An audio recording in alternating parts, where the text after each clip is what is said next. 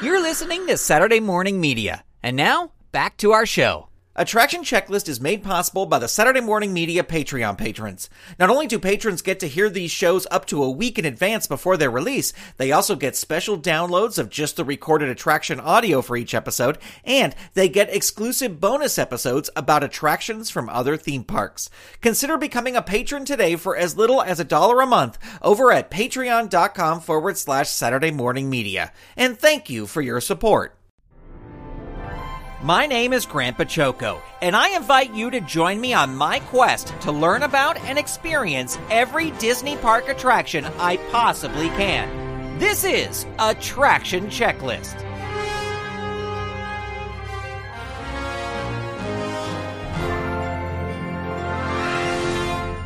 Welcome to Attraction Checklist. As we celebrate the opening of Galaxy's Edge at Disneyland, let's take a ride on a pre-Batuu attraction, the Space Mountain overlay known as Star Wars Hyperspace Mountain. Hyperspace Mountain is described on the Disneyland website by saying, hurtle through hyperspace while dodging furious dogfights during this high-speed Star Wars adventure. Riders must be 40 inches or taller to ride this attraction that the thrill level describes as being a thrill ride with small drops that is dark, loud, and scary.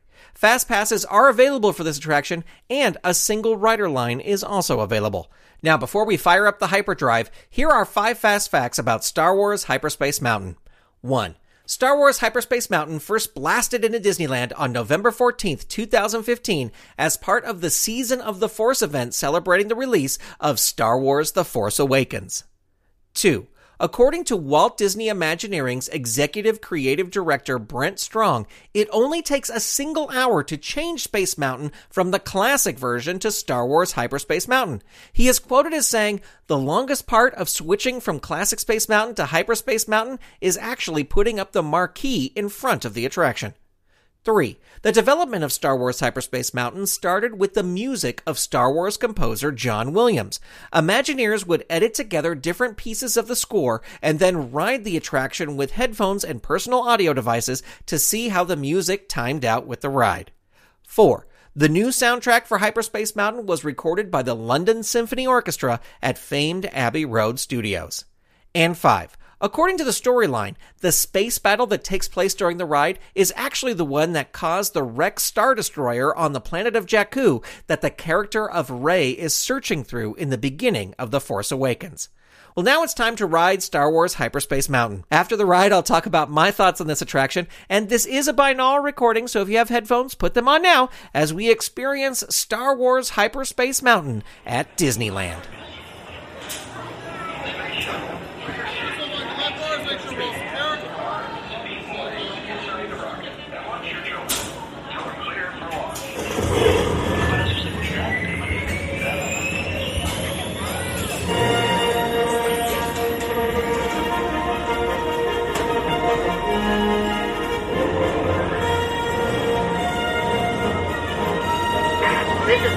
All wings report in.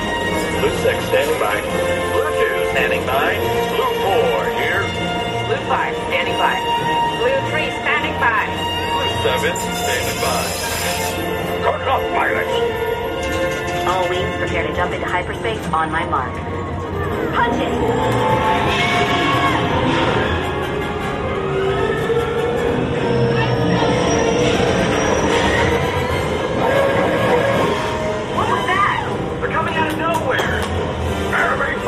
Coming your way!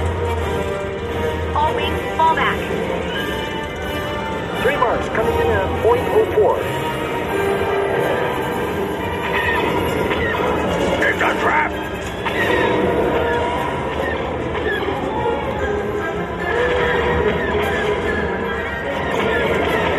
Evasive maneuvers. Full side, I'm going in.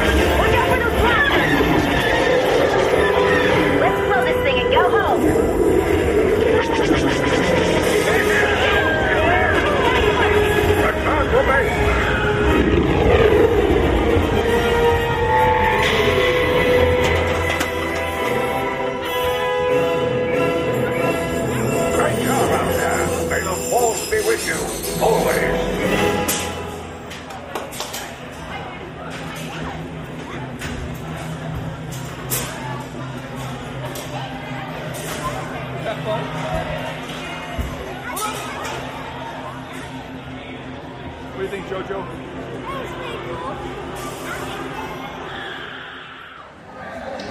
And there you have Hyperspace Mountain here at Disneyland.